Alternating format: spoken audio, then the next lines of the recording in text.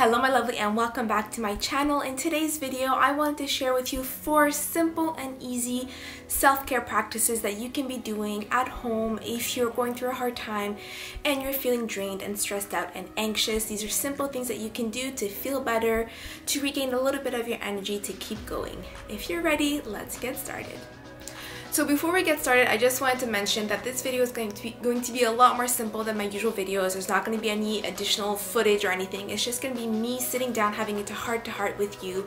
I do this on my Instagram as well and on my TikTok, where I do daily coffee thoughts, where I just share some day-to-day experiences, what I'm learning along the way on my personal growth journey, because often when I share these things with you, with my audience, that's what resonates the most with you. And I share a lot of these things, especially on my mailing list.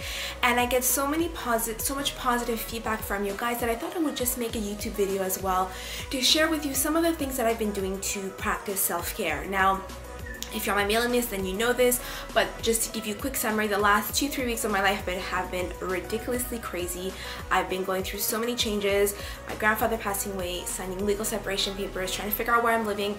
It's just been a lot, and even today, to be honest with you, I am just in a very simple outfit. I'm barely wearing any makeup because I wanted to keep it real with you guys so that you know that everyone goes through a hard time, and it's about the little intentional and meaningful habits and practices that you do on a daily basis that will keep you going. And even though it has been hard, and even though I'm emotionally very drained, these are the small things that I've been doing on a consistent basis that have helped me push through and get through it and still have some energy left to sit here and do a YouTube video for you to share my experiences. So I really hope that these self-care practices will help you whether you're going through a hard time or not. These are really important self-care practices that you should be doing on a regular basis anyway, to help you have more emotional and physical energy, to help you stay motivated, to help you clear your mind, to help you feel more inspired and motivated to just keep going. Because guess what? Everyone goes through challenges and life will always throw you a curveball whether you expect it or not. And it's about these basic habits that you have in your day-to-day life that will help you keep going. So I want you to incorporate these habits on a regular basis whether you're going through a hard time or not. So that's my little spiel, my little intro, little background on what's been going on and why I'm doing this video. I really hope that this resonates with you and that it helps you feel a little bit better and give yourself a little bit more energy and a little bit of love and self-love and self-care through these small practices. So let's jump into the 4 self-care practices that you should be doing, especially if you're going through a hard time. So the first self-care practice that I want you to be doing on a regular basis, but especially if you're going through a hard time, and I know that this is a time where probably you want to put this to the wayside, but this is a time where you have to continue working out and moving your body. Why? Because moving your body will help with releasing endorphins. It will get more oxygen to your brain, into your heart, into your body, which will make you feel better. It will make you feel more energized, it will make you feel more confident, it will give you the energy that you need. And I know that might seem counterproductive, but if you exercise, it actually is giving you more energy, because if you sit on the couch and just eat your brains out, then you will just feel lethargic.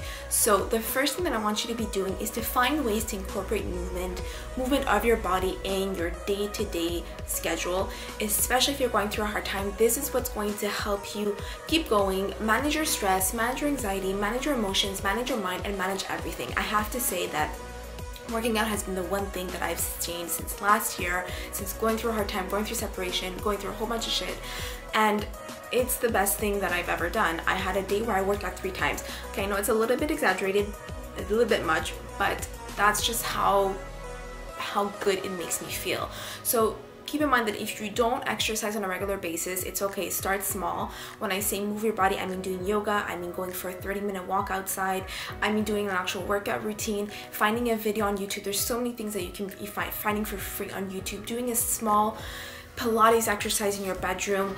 You know what? Actually, something that I've been doing is to dance. I put on music and I've just been dancing in my room because I'm just moving my body and it just helps me get out of my head. So if you're going through a hard time, if you're stressed out or you're anxious, and or if you just want to feel better and if you want to have more emotional and physical energy, I want you to consistently move your body every single day. Make it a challenge to move at least 30 minutes, whether it's an intense workout or just going outside. Move your body. The second self-care practice that I want you to be doing, especially if you're going through a hard time, is to constantly feed your mind, but in a constructive and meaningful way. What do I mean? I mean listening to inspiring podcasts. I mean reading a book. I mean watching documentaries on Netflix or on YouTube or online or whatever. I mean doing something creative, picking up a new hobby. Whatever you're doing, especially if you're going through a hard time, your mind is so busy and so exhausted and your brain is constantly working that you need to find a way to give it a break. I know that I really need to do that. And by reading or doing something to distract your mind, but in an intentional and meaningful way, you are giving your brain a break. And what does that do? Instead of you overworrying and constantly focusing on the problem at hand, and oftentimes we just keep on festering and thinking about the same thing over and over again, it actually doesn't help, because sometimes we just don't have a solution, and thinking about the same thing over and over again will just cause more anxiety. So by distracting your mind, you're giving your brain a break. You're giving yourself more space to be able to breathe. And in the long run, you will have more mental space to actually be able to tackle the problem when the time comes. So I want you to not only consistently in your life always make sure to take a mental break, but especially if you're going through a hard time, make sure to be very intentional with how you spend your time.